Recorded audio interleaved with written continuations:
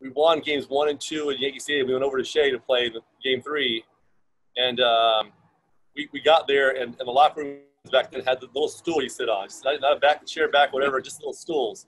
And we wanted to get there early because the traffic and stuff. We were getting there like at 1 o'clock in the afternoon for an 8 o'clock game just to be there, and we'd sit around a lot. So I remember Mr. Steinbrenner being there in the locker room one day in game 3 there, and we're sitting on these stools, and we had nowhere to go sit down on, no chairs, no lounge, and whatever it was.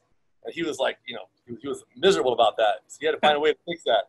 And he thought we needed somewhere to lay down and take a nap and rest a little bit. So the next day, he had these leather couches brought into our locker room, 2 leather couches at Shea Stadium there, chair back seats for our lockers that he brought in. Yeah. And we had these brand new leather couches. We had all these chairs brought in, and that was the night that we beat them that night. And they shut off the hot water in our locker room. We had pipes flooding, so pipes flooded throughout the whole entire locker, messed up all the couches and chairs. It smelled like a sewer in there. We went to the shower going back home that night. Once we came back in game 5 and won it all, and didn't have to worry about going back to Yankee Stadium.